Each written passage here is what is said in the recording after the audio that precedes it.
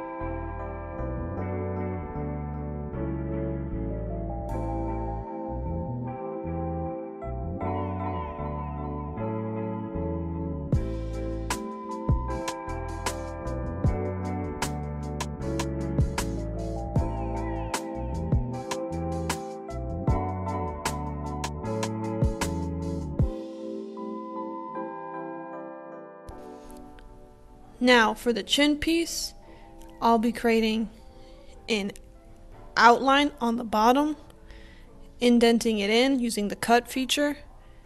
Then once that is done, I prefer the fillet option, but you can also use chamfer if you want.